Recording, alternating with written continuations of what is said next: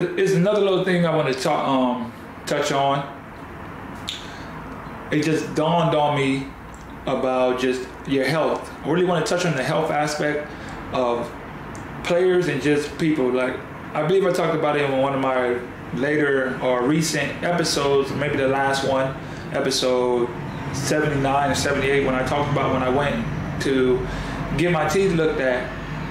And I was speaking to one of my best friends. He's playing in Argentina right now. He was talking about the same thing. Like, he was dealing with some type of injury. He had, I don't know what it was. He had something wrong with his stomach. And he was trying to make sure he go to the doctor to get checked out. And the doctors was like, they're on vacation. And I'm like, where do they do that at? You have a team doctor. It's like accidents and situations like this don't take vacation. But they're on vacation and they're out just chilling, and he's just with some kind of pain and he don't know what it is, and you need to be checked out, and they're not really being attentive and caring about what he's going through in that situation. So I just really want to touch on how important it is to make sure you take care of your health. Take care of your health as an athlete, as a person. Please take care of your health. As a basketball player playing overseas, you're not going to get the same treatment. You would think you are going to get the same treatment. They're going to be attentive to you. They're going to take care of you. They're going to be waiting on your hand and foot. Not every situation. Some situations you're going to get that. They're going to be like on point, on target. Some situations. But in my 10 years of playing, I would say about 80% of situations that I've been in, they're not taking care of you like that. They're not going to have a doctor on hand. When I got my teeth fractured and I was in the game, there was no doctor, there was no paramedics, there was nobody on hand to just be right there and attentive to you and make sure you're good and check to make sure everything with you is straight. They're not doing that. You have to be your own doctor. You have to take care of yourself. And when you go to like hospitals and stuff, the first thing they want to do is drug you. They want to give you these pills and they want to give you all these other type of stuff and give you just medication just so you just forget about the pain. They just want to make sure you just forget about the pain and not really address the real situation. And I've seen that. I thought maybe it's just my situation. No, it's not just my situation. It's people in bigger teams, bigger organizations. You would think, oh, maybe they'll get better treatment. But no, it's literally the same thing.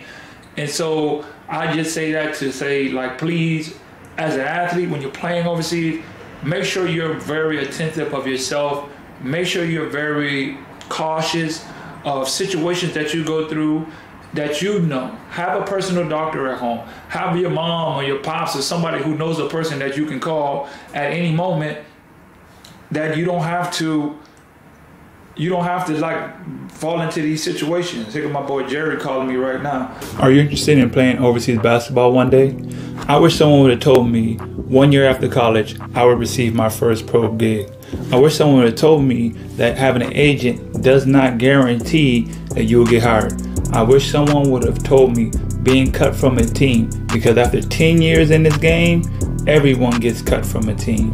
Now, after traveling from over 17 different countries and winning up to 7 championships in my pro career, I've put together the 6 most important traits any player needs before starting their career. So go ahead and grab that ebook and get all the information you need today to start your career.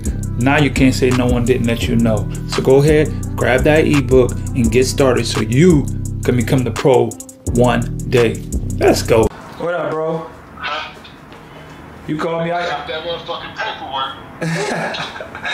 Hey, my boy just got his paperwork. I'm over here shooting the episode. I said, let me see what Jerry got going on. They just sent you that contract. Yeah, but that's it. And both of my agent and us both is like, man, don't sign that shit yet. We're gonna wait till tomorrow, and we're supposed to get the Indonesia shit, man. The Indonesia gig is gonna be crazy, but they sent that contract, so you got the. Ooh. I got the Venezuela for the 9 ball. Okay, the 9 ball. That's cool. Yeah. How long is that season? 5 months? Yeah, the season starts, but I would go in February, like middle of February, before like the training camp type shit. So March, April, May, June, July, August, 6 months. Cool. Ooh, that's a cool little lick. Yeah, sure.